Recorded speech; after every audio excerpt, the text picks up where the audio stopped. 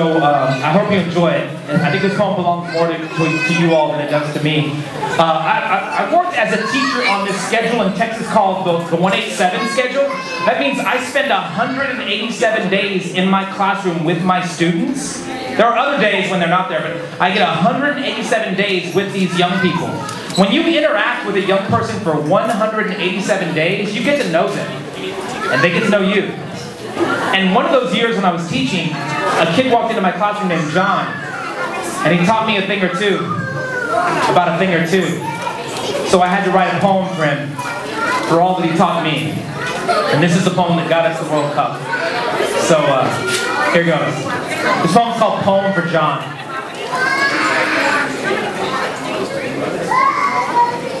So, the assignment I gave my high school English students was to write a series of 4 short haiku poems that distinctly say something about themselves, and then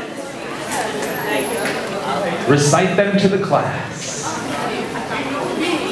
These are the 4 poems that John recited that day.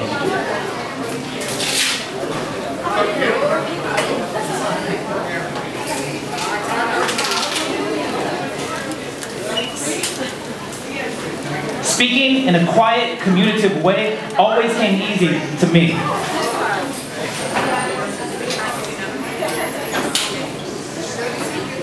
Accident is equal to invention, but there's hope. I still practice accidents.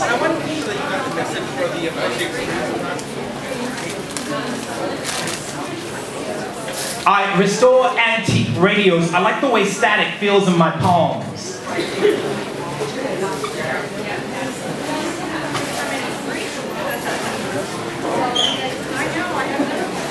You cannot deny the lucid fact that silence must succumb to voice. Now, I'll let you know now, John. Although you never uttered one word in class, you spoke volumes to me. And you taught me a lesson in humility, because I realized that day in my blind and deaf arrogance that I asked you to master my language without attempting to learn one word of yours. So starting today, I'll begin by learning the signs of what I feel the most beautiful spoken words in existence. Words like moon, eclipse, grandfather,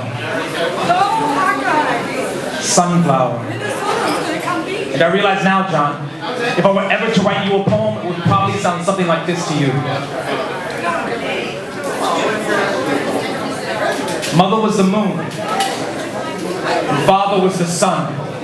The moon and sun that existed in a constant state of eclipse. So I learned to grow despite the darkness. And I learned at an early age the power of spoken word. My mother's silence and my father's absence formed cave walls. My grandfather's words reverberated off of like children dancing and feel the purple simply for the sake of purple. And it is true. Metaphorically speaking, I am a sunflower growing wildly in the alley adjacent to nothing. Although my petals extend upwards toward darkness, my roots extend deeply toward the warmth of all the voices that nourished me or didn't nourish me. So thank you, silent mother. Thank you, absent father. Thank you, beautiful, all-encompassing grandfather. And thank you, John, my silent, poetic student, for your words. Thank you.